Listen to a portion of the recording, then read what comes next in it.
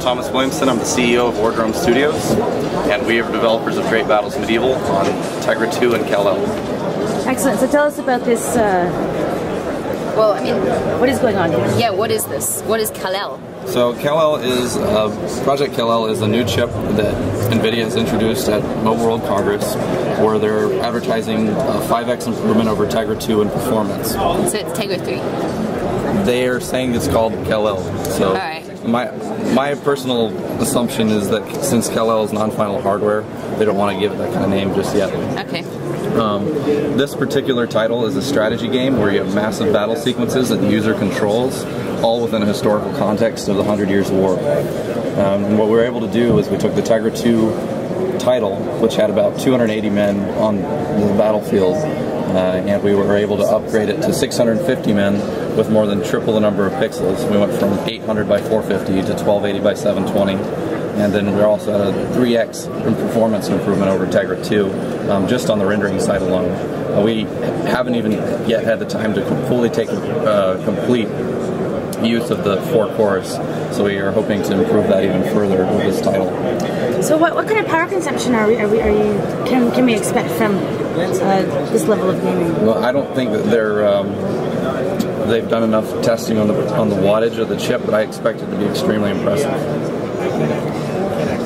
But, you know, on Tegra 2 uses so little power, I would actually really expect that the Kal-el chip will use a very small amount of power as well, especially compared to the screen or any kind of Wi-Fi or 3G antennas. Now, you're a bit of a Google star apparently. You work pretty closely with them. Tell us a little bit more about that relationship. So Google is really great in terms of dev support. We are given access to some of their developers who have direct access to the people who work on the core systems. And what that allows us to do is it gives us kind of direct feedback about, you know, how we can use features that they've just announced and what ways can we manipulate the SDKs. Like if we say, hey, you know, we have a user that has, you know, X, Y, and Z, and can we convert that to, you know, ZYW, they can tell us almost straight up. Just having that kind of access gives us the ability to really plan and strategize how our games are going to be monetized and how our games can perform on all the different Android hardware. Now, is there a reason that, did you pick the screen resolution at 1280? I just played around with it. Honestly, I've only had about 4 or 5 hours with the hardware. Okay.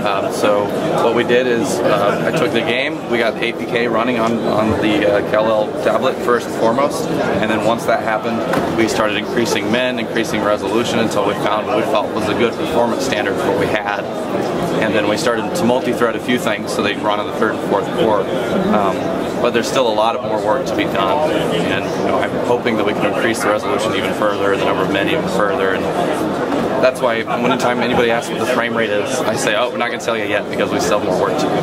What do you think the optimal resolution size for a tablet is? The optimal resolution size, it really depends on the size of the tablet itself. Let's say a 7-inch. A 7-inch, I think 720p would be a great resolution. On a 10-inch? On a 10-inch, you're going to want to be, you know, it's going to be about 2 by 1000 is going to probably be ideal. And going higher than that's not going to hurt for the web browsing experience, for ebook reading, all of that stuff's going to be really crisp. So what else are you developing on here at the moment? So with the Kal-el tablet, this is the only thing we've had time for. Yep. But we are going to obviously take our other Tegra 2 titles that we've been working on, Monster Madness, Chess Revolution, and other titles we haven't yet announced, and really see what we can do on this particular hardware with those games as well.